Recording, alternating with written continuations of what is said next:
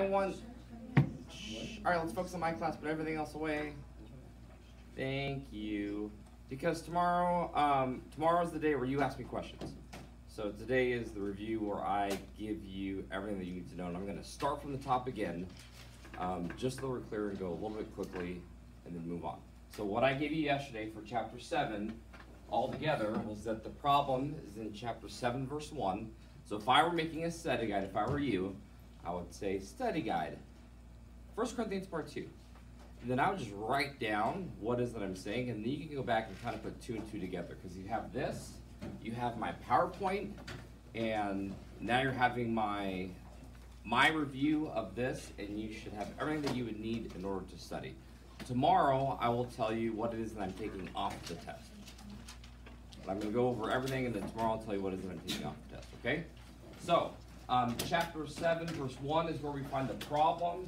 And remember, the problem is the fact that he received a letter of Paul from the Corinthians, and he's quoting them and says that it is good for a man not to have sexual relations with a woman.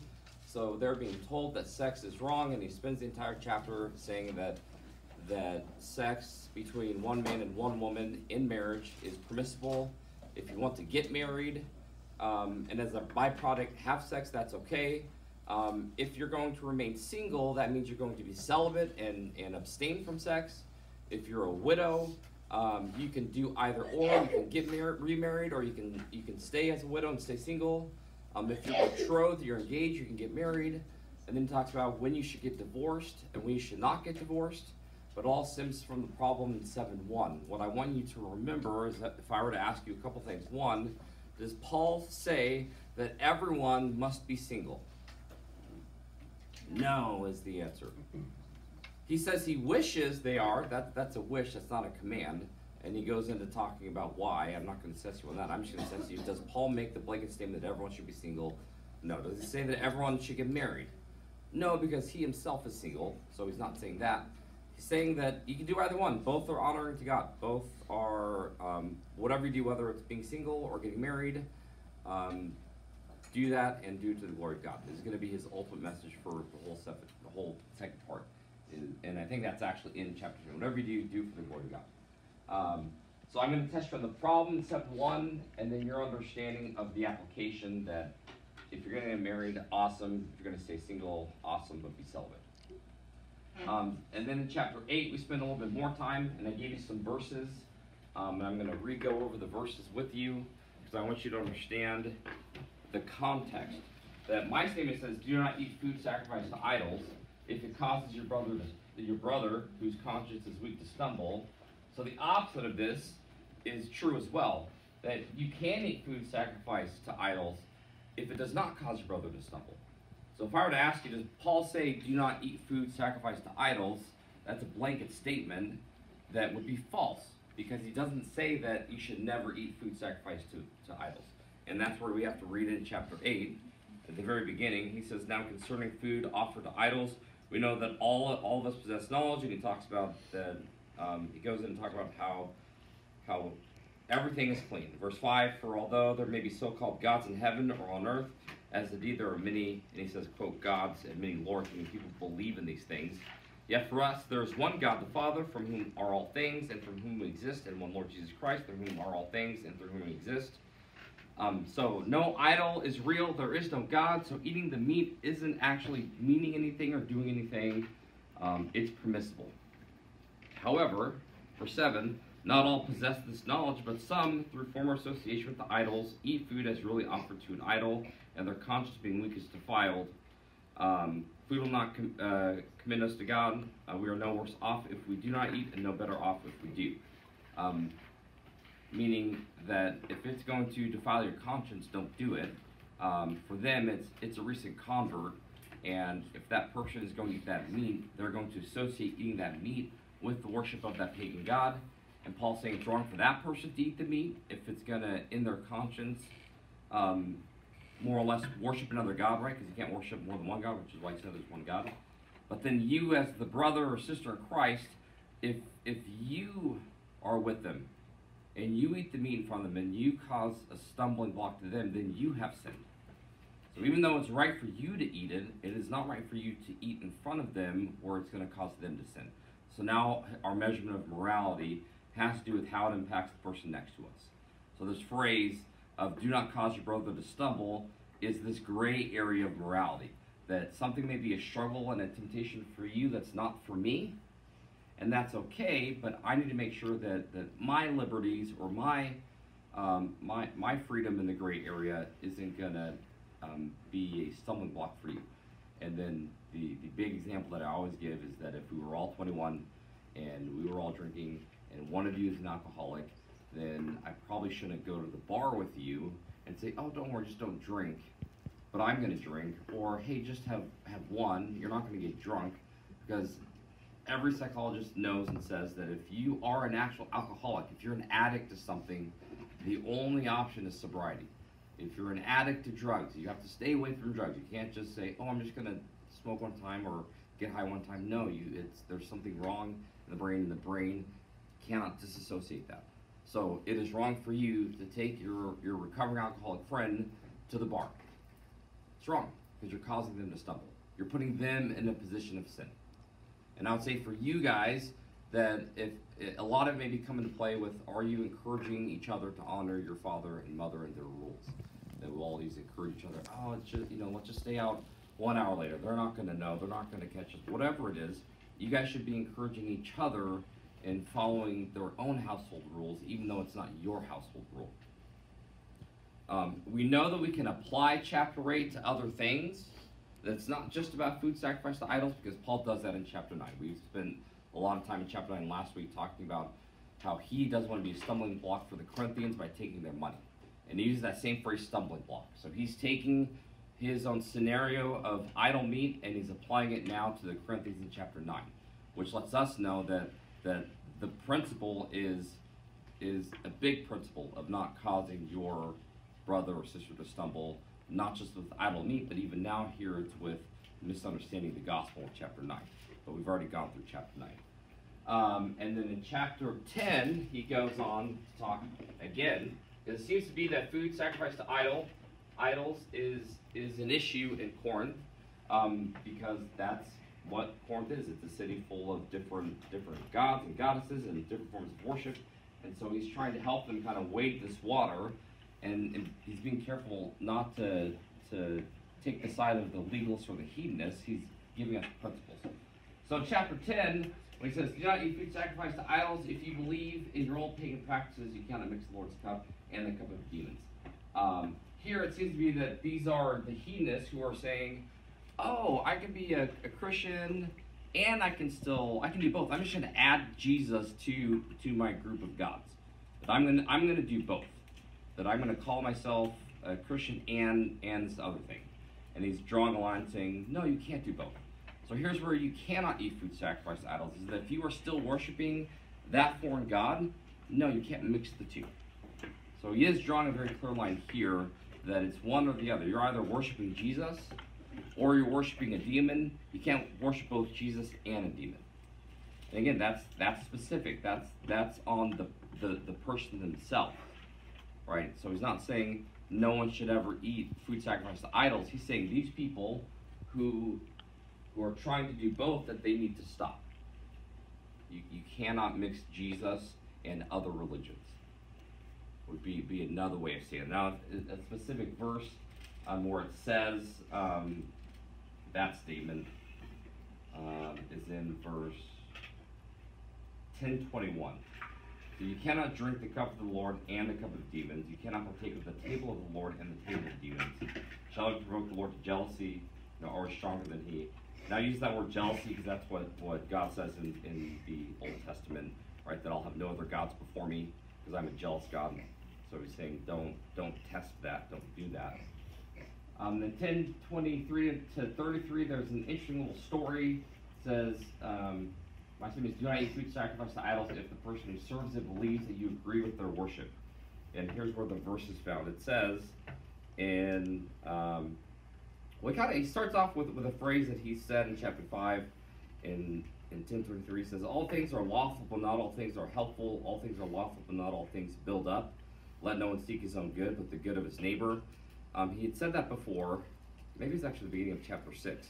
But he's saying all things may be permissible or legal for me to do them, but that doesn't mean I should do them. So can you take an example? What's something that is legal in our culture to do, but doesn't mean as a Christian we should do it? I'm just going to ask the class. What's an example of something that we have the legal right to do, but that doesn't mean we should do it? We just spent some time talking about it yesterday. Would be one example. Abortion, right? If it's legalized, it doesn't mean that we should do it. Pick any topic that God's law will always supersede the government's law, and so you may have, and again, marijuana. It's like you may have the legal right in a state to smoke marijuana, but that doesn't mean that you should do it. Doesn't mean that it's beneficial or helpful for you to do it. And then he goes into the example that he's dealing with. Again, he says that all food is clean, that it's all made by God. And then starting verse 27, it says, if one of the unbelievers, so now it's your interaction with people who are not of your faith, invites you to dinner and you're disposed to go, eat whatever is set before you without raising any question on the ground of conscience. This would be a note specifically to those who are going into missions work, that one of the things that you're told when you're missionary in the majority of the cultures around us, around the world, is that eating food is an easy way to show respect, and it's also an easy way to offend someone. When someone offers you food, you eat all of it as a form of a thank you. And I tell students whenever we go on these trips, you need to eat everything. Even if you don't like it, you need to eat it because they spend time preparing it and making it for you, so eat it. And my grandpa, who was a missionary in Brazil for 30 years, my grandpa, my grandma, and my mom and siblings grew up in Brazil for different periods, had said that the missionary prayer is Lord, help me get it down, and Lord, help me keep it down. Meaning that all missionaries know that you're going to come across weird foods, and it's a sign of respect to eat the food, and pray that you don't get sick from it, because you end up at some point getting sick. So he's saying you should go and you should eat whatever is given in front of you. That's a sign of respect. But then he goes into verse 20. He says, but if someone says to you, this has been offered in sacrifice, then do not eat it for the sake of the one who informed you and for the sake of conscience. I do not mean your conscience, because we already know that the food is clean, but his, for why should my liberty be determined by someone else's conscience? If I partake with thankfulness, why am I denounced because of that for which I give thanks? Meaning that the reason that you're not going to eat the food is not because you have a problem with the food, but because you're giving the impression to this unbeliever that you accept their form of worship. So now this new situation is, he said before, you yourself cannot mix Jesus with other gods. Now he's saying you can't give the impression to unbelievers that you are mixing Jesus with other gods. So he's saying don't eat if the person who serves it thinks that you agree with their God or are worshiping their God, is the line that he draws. Does that make sense? Now, so if I were to give you that verse and you were to read it, I want you to be able to oh yeah, I know that this is a metaphor or an analogy and I can pick it apart. Or you're going to read it and be like, I have no idea what it's talking about. So if you read 10, 20, 7, all the way to 30, and none of that makes sense to you, then you need to come and talk to me and hash that out so that you can, or find a way to ask me questions tomorrow where you can say, does this mean this? And then I can say yes or no. And then he ends with a little side note. This is more of a cross-cultural application in 31. So whether you eat or drink, or whatever you do, do it all for the glory of God. Give no offense to Jews or to Greeks or to the Church of God, just to try to please everyone in everything I do, not seeking my own advantage, but that of many, that they may be saved. And this is what ties it back into chapter 9 again, that his whole goal is to do whatever it takes to spread the gospel. So in your actions, you can do everything to the glory of God, but the ultimate goal is to spread the gospel. So if what you're doing is hindering the gospel, which eating meat with someone who actually believes it's been sacrificed to a god is hindering their understanding of the gospel. So a way to minister to someone is say, I'm sorry, I can't eat what you've given me because I can't worship your God, because I believe in Jesus and the one true God. And then I think that's maybe more what he's teaching them, is this is a way to evangelize. That there's a time to eat with them, and then there's a time to teach them and preach to them. Chapter 11 is confusing because it talks a lot about, women should cover their heads. And some will say, does it literally mean head covering? And there are still church traditions that still say that no, women actually need to have their head covered because of what Paul says. And my biggest rebuttal to that is that when he talks to the Ephesian women, he does not tell them to cover their head. So if Paul wants all women for all time to actually cover their head, he would have given the command to both the Corinthian women and the Ephesian women. But he doesn't. He gives different commands to them. So that means there's something cultural going on. That's one of our biblical ways that we interpret, is that if Paul doesn't say the same thing to two groups, then that means that it's cultural and there's a principle to be taken out of it. Another big, this is kind of a big idea, is that whatever Jesus says and the New Testament authors repeat, those are big things. But if there's something that just the New Testament authors say that Jesus never said, then there's something cultural there that they're applying something that Jesus said. So here, in all of it, in chapter 11, the first 15 verses, what he's really describing, and what scholars look at it, is gender roles within Corinth. That the reason he tells the women they should have long hair and cover their head is because they're either going to appear as the wrong gender, or they're going to appear as a temple prostitute, is part of the confusion. And sometimes the temple prostitutes would cross-dress, right? Because if temple prostitutes were allowed, that you can sleep with either gender. And that the prostitutes would sometimes cross-dress to try and attract the whatever gender the person wanted, right? So it's the same culture that we're in now, but for them it was their form of worshiping, to Aphrodite. Now it's just it's this atheist culture of, well, there is no God that we're worshiping, we're just doing it. So there's a lot of crossover between Corinth and us today. But he's telling them that dress this certain way so that you're not confusing the culture in Corinth of who Jesus is, right? You don't want to misrepresent Jesus. So women, cover your head, keep your hair long, because that's going to keep you from appearing to be something that you're not. And then he tells the men, don't grow your hair out, keep it short, because the men that have long hair are either perceived as temple prostitutes or as homosexuals. That they're trying to, and there's a little bit of transgenderism in there, in the sense that they're trying to appear as the different opposite gender to attract someone of that gender or of that opposite gender. And so with all this confusion, Paul is giving them a prescription for them. So then for us to be what in our culture is giving that impression? Is there something that we do that is giving us the impression that we are the opposite gender, that we're not naturally born with?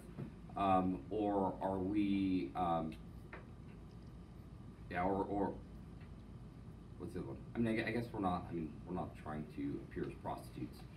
Some people are. But that's a side note. But the idea of reinforced gender roles is culturally specific. What we might find here in Phoenix in terms of what a guy looks like and a girl looks like is different than what we would find in Cambodia or in a lot of Asian cultures. And so I would say as a missionary, you go in and figure out, well, what are the associated gender roles of guy and girl, and teach them to follow those. Don't reinforce your own cultural concepts onto them. Figure out what are their already existing cultural concepts. Does that make sense? So that's why the Corinthians, he tells them, here's your gender roles, and then for the Ephesian women, he'll tell them something different, because their struggle is different. So and the verses that I give you in this, it'll literally say women keep their hair long, men don't keep your hair long, and I'm going to ask you, why is that? And I want you to understand it's because he doesn't want them to be confused with either gender or with being a temple prostitute. Is kind of the other one, because in the temple they were confusing genders as well. The Lord's Supper is simply that they were coming together, and we take communion at church in a very different way. But for them, they would come and they would all sit down together and literally break bread, and they would do it in a similar format. Sometimes it'd be after a meal, sometimes it'd be just to do that. But what it seemed like is that people were coming to whoever's house it was to take communion, and they weren't waiting for each other. Some were coming hungry because they were like, oh, there's going to be bread there, I'll just eat all the bread. Some were drinking all the wine to get drunk, and they were just kind of using it as a time to party. And Paul's saying, you're really misunderstanding the whole point of the Lord's Supper. And so he spells it out for them. Here's the purpose of communion.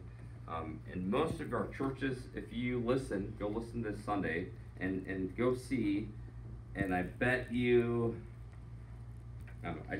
that what they're reading from is 1 Corinthians chapter 11.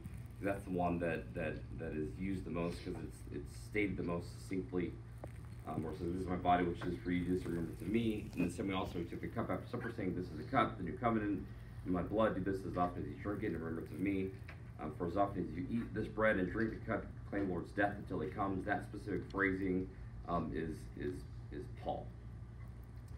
And he goes into how you're doing it in an unworthy manner, but we don't have time to cover that. I just want you to know that they were overindulging, they were misusing communion. So our application is, are we taking communion properly?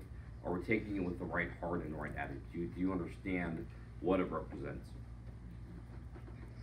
And if you don't understand what it represents, you need to go and re-listen to your pastors, or go reread the Gospels, or read chapter 11, and figure out what exactly is communion for, and then make sure you take it with the right heart and the right attitude. But it is one of it is a across the board practice that every church tradition has and has always had. We just do it differently, and it's okay that we do it differently, but you should do it. If you don't ever take communion, I would say that you're being disobedient if you never take communion. And so make sure when you do take communion, you do it with the right attitude.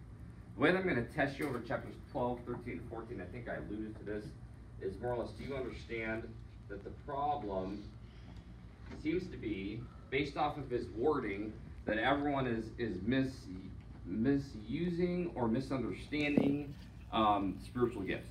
They all are favoring some gifts above others. Particularly, they're favoring the supernatural gifts above the unsupernatural. Like having the gift of mercy seems to be like a personality type, but like having the gift of speaking in tongues, that's something that that clearly the Holy Spirit is enacting that. And I think Paul's actually saying, no, the gift of mercy is something from the Holy Spirit. The gift of the wisdom, knowledge, faith,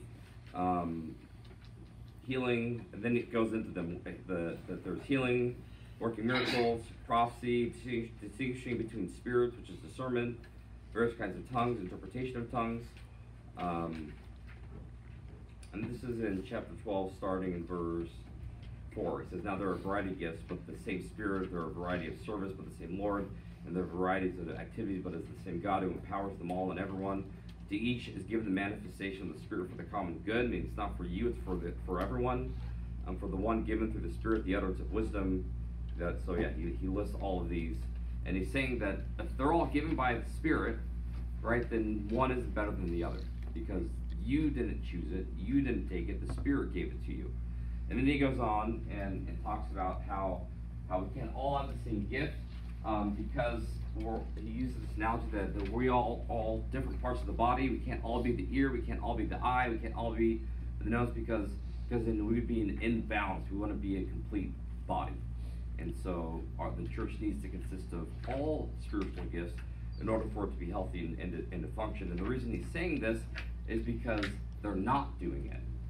They're all favoring certain, and it seems to be they're all favoring tongues, and he's saying that can't be. You can't all of you can't all speak in tongues, because that would be an imbalanced body, and there shouldn't be divisions among you based on playing favoritism over what he's seeing as tongues. So, do you understand that the problem is that they seem to be favoring gifts, which is why he gives them this prescription of, no, they're all from the Holy Spirit, and we're all different parts. And then he goes in right in the middle of what we did on Monday, right? This Wednesday was 13 was on the chapter of love. And to recall from that, he starts, if I speak in tongues of men and of angels but have not love, I'm a noisy gong.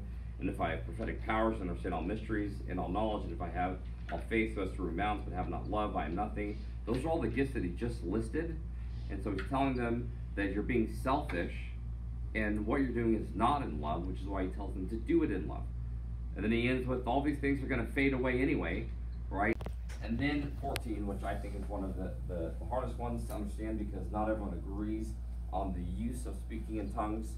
But he seems to be saying, again, which gift edifies the church the most? And his whole point is that the gift of prophecy is the one that edifies the church, and the gift of tongues is something that's between you and God. And if there's someone there to interpret, then that's even better. I haven't been in a worship service where I've seen someone speaking in tongues and someone interpret it. I know it exists and it's there, but a lot of people, what I find is they just are all speaking in tongues at once, which was the exact problem that the Corinthians were having, was that they were all speaking in tongues at once. And he's saying that shouldn't be, which leads us to this last part, which is order in the worship service. And the couple verses I can give you. In 14:33 it says, for God is not a God of confusion, but of peace. And then verse 40 says, but all things should be done decently and in order. So because there's chaos in their service and they're all speaking in tongues at the same time, he tells them, here's how it should be done in a proper order. And there shouldn't be confusion in the worship service because God is the God of order. And so it's okay that our services seem to be, we do this and this and this and this and this, because that's how it's been done since the writing of this letter. So there's been an order of the service because God is the God of order. Now, does that mean we can't change it? That, have you ever had your pastor and mom say, I was going to say this, but I feel like I need to talk about this. Anybody have your pastor ever do that? Right, so that's them with the Spirit's prompting, saying, maybe I need to actually focus on this. So there still is room for the Spirit to move and change, but to have worship service unplanned with no structure, I don't think it makes it a true worship service. It makes it something else. Maybe it's just to get together or hang out, but it's not necessarily a worship service. Chapter 15, again, I gave you that it's a creed from the beginning. And so when he goes in to talk about that people are denying that we have a resurrection, that it's because he's already stated, here's who Jesus Christ is in the creed in 1 through 11, that Christ died for our sins, he was buried, he was resurrected on the third day, as was foretold in Scripture, and then he appeared to Peter, and then to the disciples, and then to 500 people, and then everyone else. And then he goes into talking about the resurrection, because that's the last piece of our Christology, or what we need to believe about Jesus, is that we're going to be resurrected in a physical body because Jesus was, and that he's coming back is kind of his ending point in chapter 15. So all of 15 is this statement of belief about what you need to believe about Jesus, but he goes into detail because some people are saying, no, you're not going to be resurrected, you're going to stay dead. Once you die, you die. Saying, no, that's wrong because Jesus was resurrected, and that would be a contradiction. So that's his proof. Jesus is resurrected, so we're going to be resurrected. And they're saying, okay, there may be resurrection, but it's just spiritual. Your actual body isn't resurrected. And that kind of comes from some Jewish offshoot beliefs. And he's saying, no, that's wrong because that would make Jesus a liar. That if we don't have a physical resurrection, then what was the point of Jesus' physical resurrection that we saw? Remember, he says he appeared to 500. People saw him. So if people saw a resurrected body, then we're going to have a physical resurrected body as well. And it's almost, he's elevating this, that you have to believe this in order to call yourself Christian. If you deny one of these two, or either of these, then you're denying what it is that Jesus taught. And if you deny what Jesus taught, then you're calling Jesus a liar, and he's not Jesus, and that's a huge problem. So I went through a lot, and I went through a lot of it because I wanted to make a video. But Now I want to give you time to ask me questions. What's something that you need me to restate, or these are you going to want us to know this, or whatever.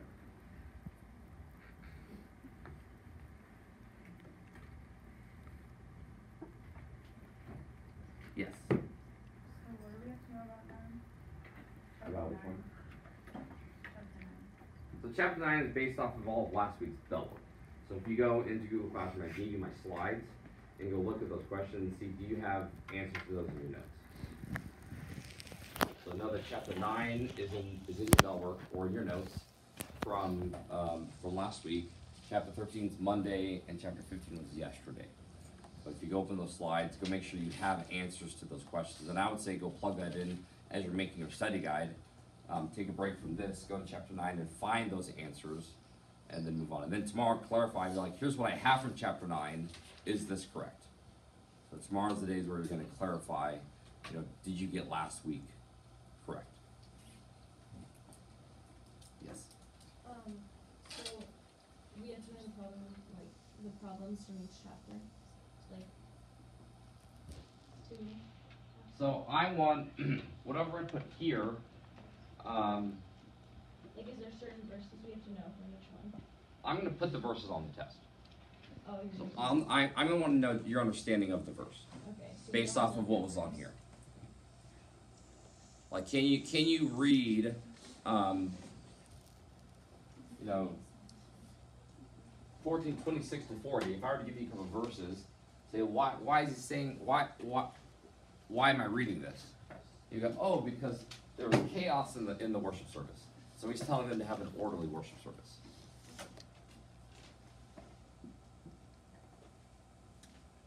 Like, we just go through the stuff that you've given us, maybe completely. Yeah, if you go through what I've given you and you study that as if it were a study guide, then you're going to be good. Yeah. Okay, so come tomorrow with questions. I would say spend some time tonight assembling all the information. If you have something missing from a chapter, then that's a hole that needs to be filled from chapter 7 to 15. So you guys can chill out for the next 9.